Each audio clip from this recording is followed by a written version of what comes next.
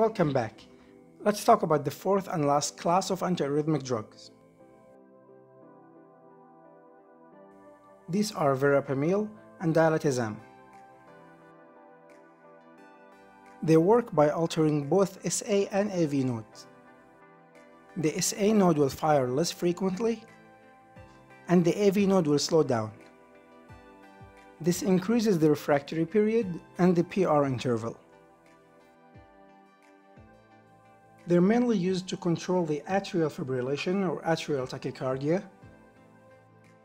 If they're used for ventricular tachycardia, they can cause myocardial death, especially if used for a long period of time.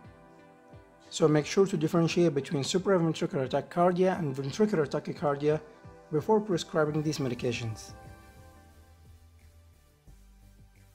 Their main side effect is that they cause constipation, and this is very important to know, because just like calcium channel blockers, digoxin can also decrease the AV node firing.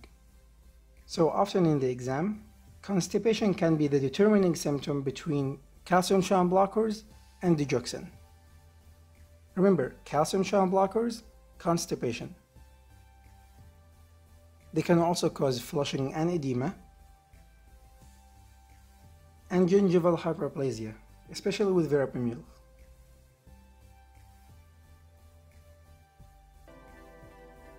And here's a small quiz for you.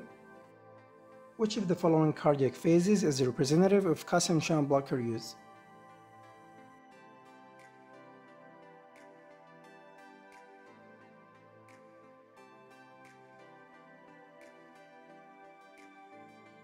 And here's the answer. Alright guys, that's all I have. Hopefully this helps, and thank you so much for watching.